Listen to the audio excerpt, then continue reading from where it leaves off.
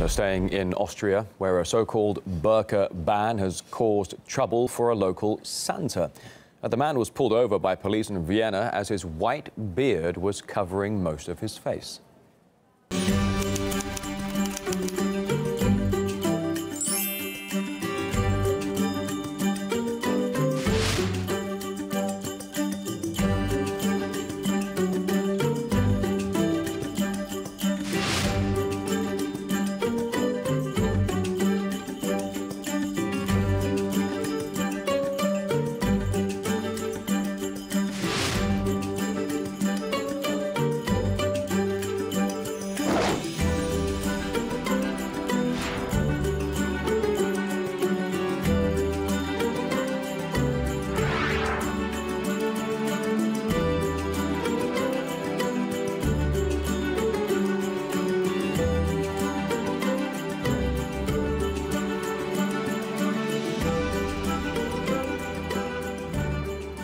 Now, the anti-mask or burqa ban law has been enforced in Austria since October.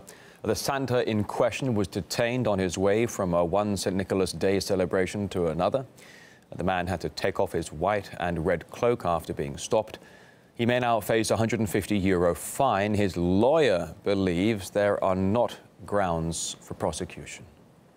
I think such cases happen maybe almost every week. My client is working as a Santa Claus every year. He loves children, he loves to help people, so he's going around and has a lot of appointments on each day in kindergartens and schools and places like that. It was just kind of a provocation and a confession of failure. In my legal point of view, this incident is not applicable by the law because he was in his private car.